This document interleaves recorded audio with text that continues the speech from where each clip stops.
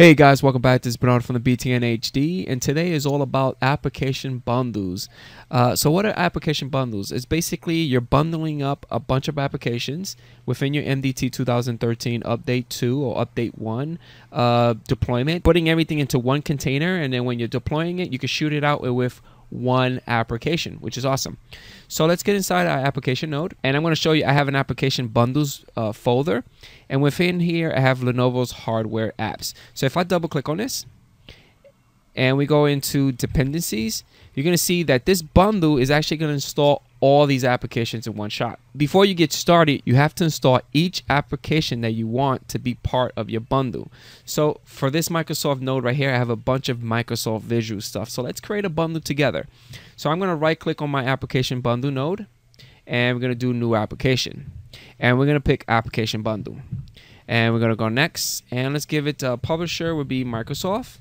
And this is going to be Visual, let me see if I spell it right, Visual C++.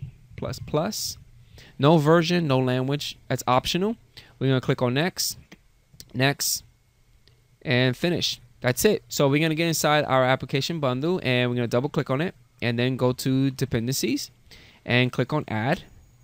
And you're going to pick all the applications that you want to be part of this bundle. So I want this entire node right here, and click OK. Make sure that the applications imported are in the order that you want it to be installed during your deployment. Click apply.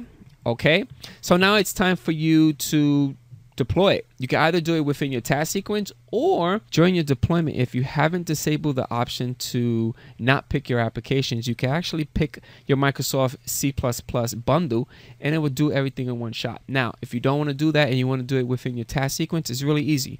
So let's go inside a task sequence, and I'm going to pick the standard deployment, and let's double click on it, task sequence. And where you want to go is inside install applications, and install a single application. You want to browse, and you're going to pick your bundle. That's it.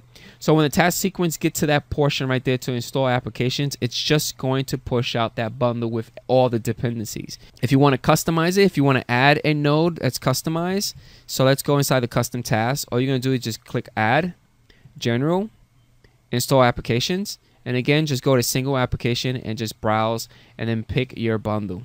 And that's it, guys. That is how you deal with application bundles within MDT 2013 Update 2. It works with all the MDT 2013 deployments.